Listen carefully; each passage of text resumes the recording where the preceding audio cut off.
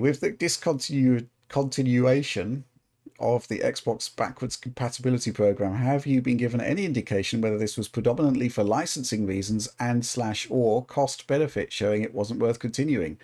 Or were there some titles that faced technical obstacles? If so, do you believe that dropping Xbox One compatibility and focusing on Series S/X only would open the door to more titles becoming back compat because of the far more powerful CPUs? What do you reckon about this one, John? This is tricky. I think in the past they've said that they've done as much as they could with regards to the older stuff on 360 and Xbox, and I think it's less technical and more licensing driven at this point. Yeah. And as they noted here, but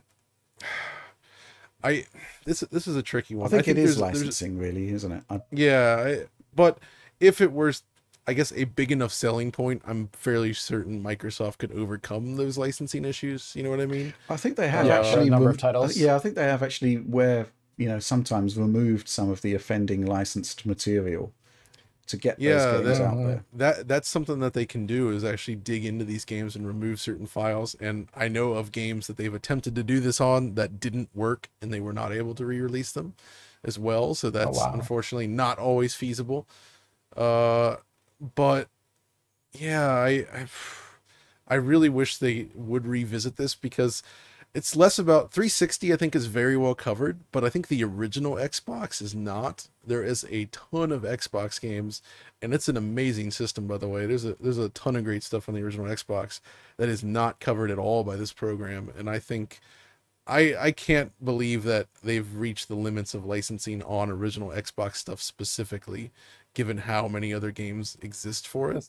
Yeah. Right? Especially now with Blizzard Activision going down. Yeah. Like that, there's a lot of Blizzard Activision titles on Xbox that could definitely make their way over.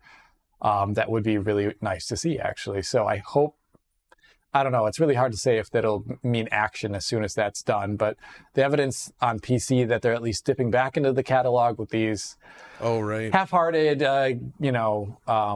Microsoft Store releases or Insider Program releases, well, maybe they'll do something similar on Xbox.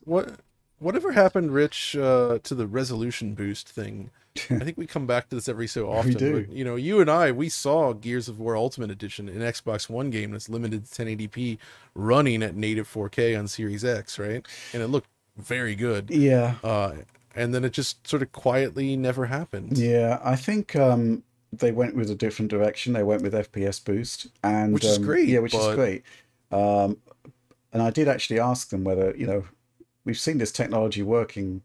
Why can't you do both together? For an Xbox 360 title, you should be able to do both together, right? Enhanced resolution, and we have actually seen that. Well, they do that actually already, I'd say, in 1 or 2 cases, yeah. But on the Xbox Series side, they just decided to go with the resolution boost, and they told me that it's very difficult to get the two of them running side by side together. But yeah, I think. Well, here we go. Going back to my original visit to Microsoft in 2017 to see Project Scorpio, which became Xbox One X.